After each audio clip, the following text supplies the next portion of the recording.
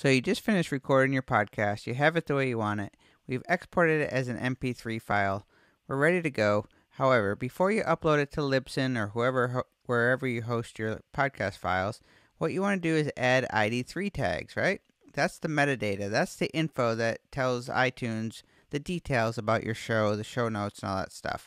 Now, for that, I use a program called ID3 Editor. This is very popular. It's $15. And again, all it does is add metadata or ID3 tags to your MP3 file. So let me just show you how you do it. It's very easy. You can go ahead and open up ID3 Editor.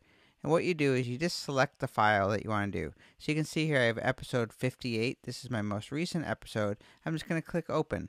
Then you get this little dialog box here, which is pretty basic. See, it looks just like that. What you really need to do is these first two tags here. And now it's blank here, so we have to start from scratch, right? Well, not really. The trick here is go to File, Load Tag Data.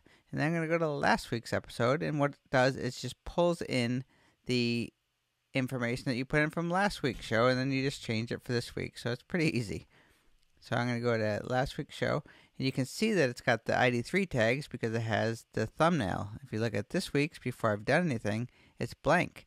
So that tells me that I've already added the ID3 tag from last week, which is kind of cool because it pulls in my thumbnail, and it also pulls in the other information that I just need to swap over. I mean, it just gets you part of the way there. You have to do some work still, but I'm just going to type in my show notes here, and then I just select that, copy.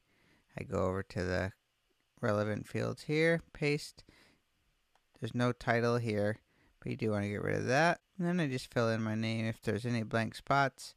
You choose podcast for the genre. Over here, for whatever reason, there's no genre for podcast, so I usually just choose other.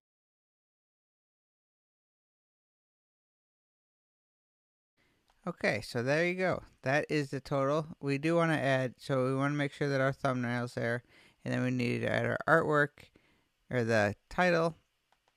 This is really the show notes. So I copy that. I just put a little quick blurb, and then you hit update. Go back to your file, and you can see here that my thumbnail's there, and my ID3 tags have been successfully added.